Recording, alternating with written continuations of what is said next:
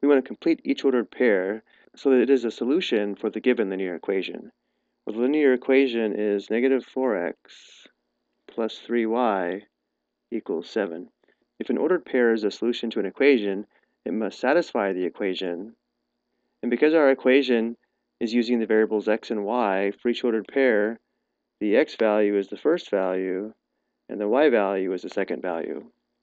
So if we want the ordered pair that has a known x value of 0 and an unknown y value to be a solution to the given equation, we need to substitute 0 for x and then solve the equation for y.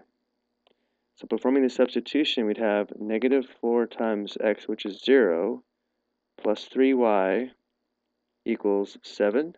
Well, negative 4 times 0 is 0.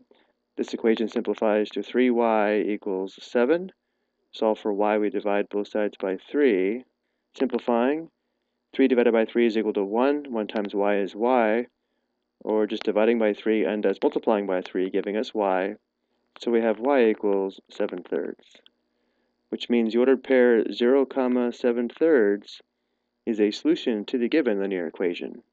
If you were to graph the line given by the equation negative 4x plus 3y equals 7, the ordered pair 0, 7/3 would be the vertical intercept or y-intercept of the line. The next ordered pair has an unknown x value and a y value of 0. If we want this ordered pair to be a solution, then we'll need to substitute 0 for y and solve the equation for x. Performing the substitution, we would have negative 4x plus 3 times 0 equals 7. 3 times 0 is 0. The equation simplifies to negative 4x equals 7. Solve for x, we divide both sides by negative 4. Simplifying, dividing by negative 4 undoes multiplying by negative 4. The left side simplifies to just x. So we have x equals, we have a positive divided by a negative, which is negative, and therefore x equals negative 7/4. So now we know the ordered pair negative 7/4, 0 is a solution to the given linear equation. Again, in this case, if we were to graph the line given by the equation, the point given by the ordered pair negative 7/4, 0 would be the horizontal intercept or x-intercept of the line. And then finally, for the last ordered pair, we know that the x value is negative 1. We have an unknown y value. In order for this ordered pair to be a solution, we'll need to substitute negative 1 for x and determine the corresponding y value.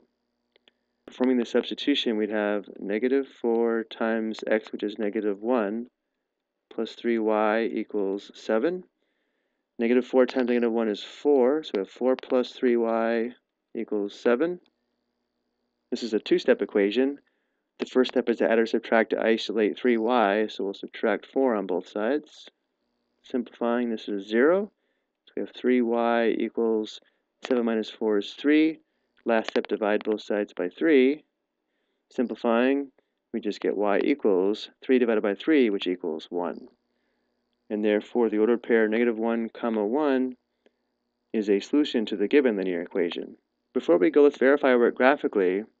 To verify our work graphically, we'll graph the line given by negative 4x plus 3y equals 7.